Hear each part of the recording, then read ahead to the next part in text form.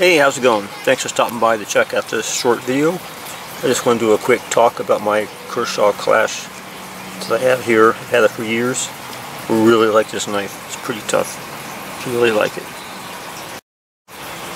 So, it's a spring assisted. So in a flipper, I guess you might say, you flip it, the spring assisted to make it pop open quicker. Well, I'm getting arthritis in my thumbs. Hands really bad. It's getting kind of tough.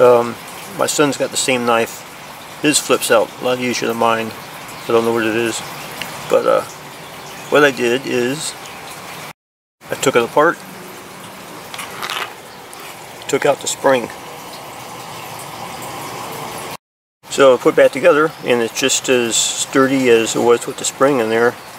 Now all I gotta do is just flick it out. I gotta adjust that screw here a little bit, take some tension off. I'm going to put some Loctite on it to keep it right where I want it. And it hasn't lost any, there's no blade play side to side here.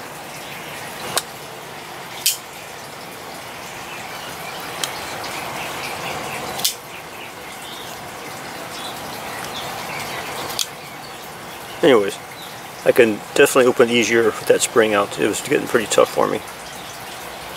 So I'm going to play around with this tension here. Otherwise, I still really like this knife. I recommend it highly. Well, anyways, the bottom line is don't be afraid to take your knife apart and play with it.